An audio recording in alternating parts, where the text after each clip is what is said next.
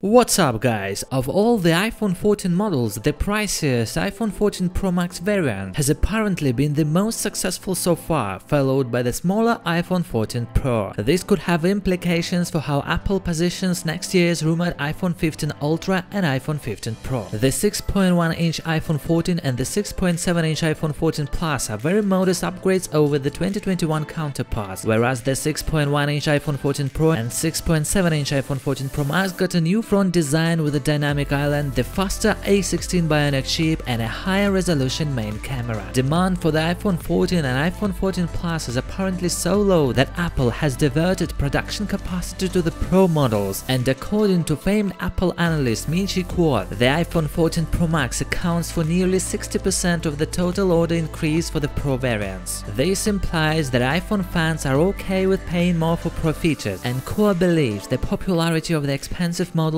could encourage Apple to create greater differentiation between next year's iPhone 15 Pro Max, which a couple of recent rumors say will be known as the iPhone 15 Ultra, and the iPhone 15 Pro. Bloomberg's Mark Gurman recently said to expect bigger changes next year with the iPhone 15 Ultra, but stopped short of revealing what it may bring to the table. Some sources have indicated that only the iPhone 15 Ultra will flaunt a periscope camera for better zoom. Whether this means the iPhone 15 Ultra will have a quad camera setup remains to be seen. Some less believable leaks have suggested that it could feature two front cameras, 8K video recording and increased base storage, and might be pricier than the iPhone 14 Pro Max. The Pro models will most likely be powered by the A17 chip, but given the current disagreement between Apple and TSMC, it is not clear if it will be a 3nm chip. The thing is that Apple refuses to pay the 3% price hike that TSMC requested. Right now, the only differences between the iPhone 14 Pro and Pro Max are screen size and battery capacity. The iPhone 15 is still around a year away, so nothing can be said for certain about this series. By the way, according to a renowned Apple analyst Mark Gurman, the company doesn't have enough products to hold a dedicated event in October, so it might have decided to launch them with separate press releases instead. The